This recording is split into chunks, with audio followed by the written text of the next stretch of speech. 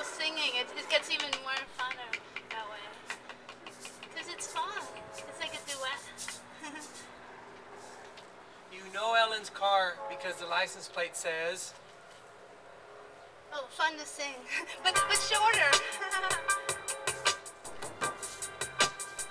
This is really easy. If you want to join in on the chorus, it's super simple. Hello. Hello. Like This is the me for more than my mind. Or you can make up any melody around that general area. Yeah.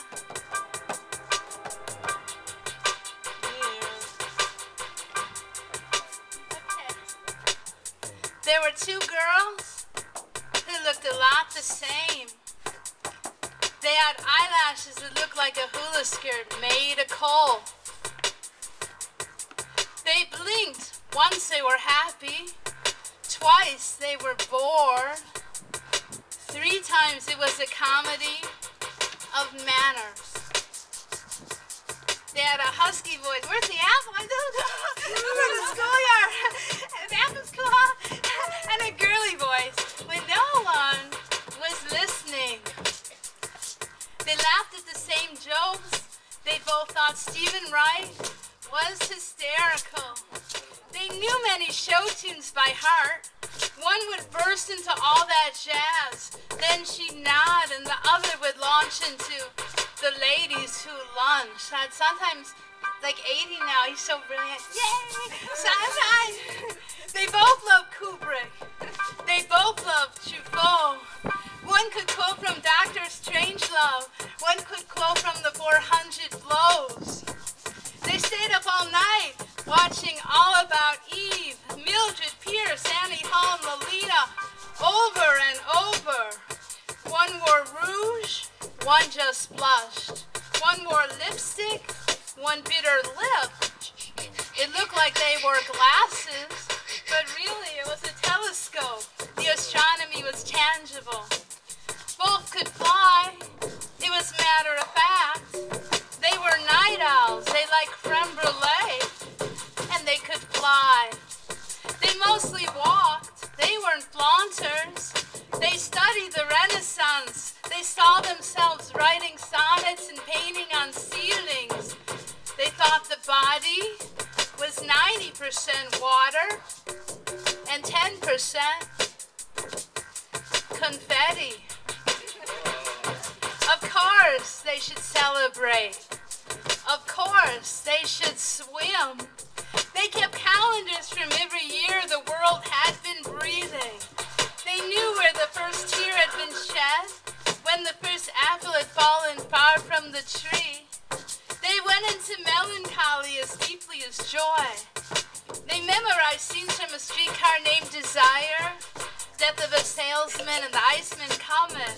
Then suddenly it was Gidget movies, American Bandstand, and Grease. They wanted a bite from each world. Your singing part is here? Yay! Yay!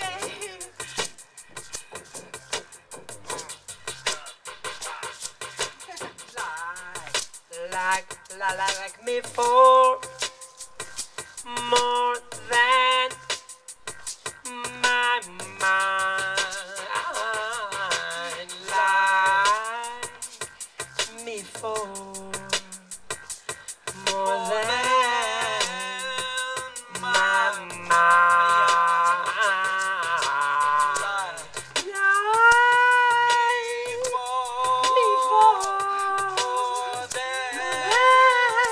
my mind.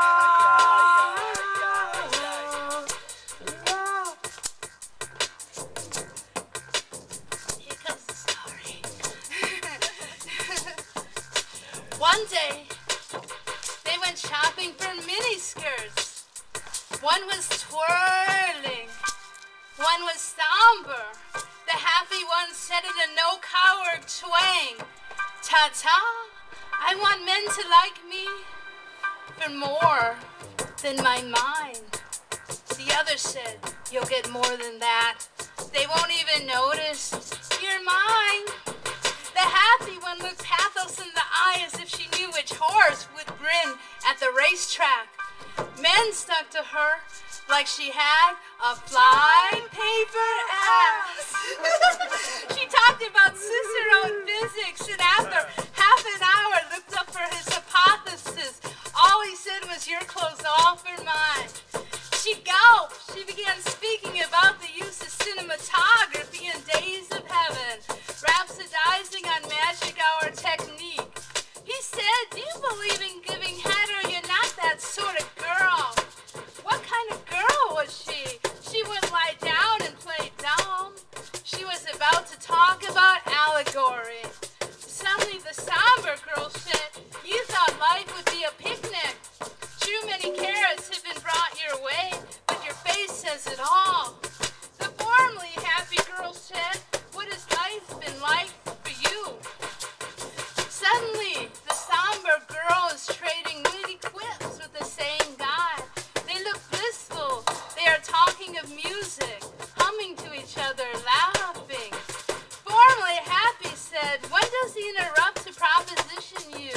Somber says, "He never does. No matter how happy he is with me, he's never that happy, if you know what I mean." Then they simultaneously squeal, "You've got it better than me." Happy said, "It's a guy's world." Somber said, "It's a mad world too." Their anger gradually dissipated by the sheer absurdity. Suddenly, they looked identical, absolutely the same, radiant, defiant, and everything in between.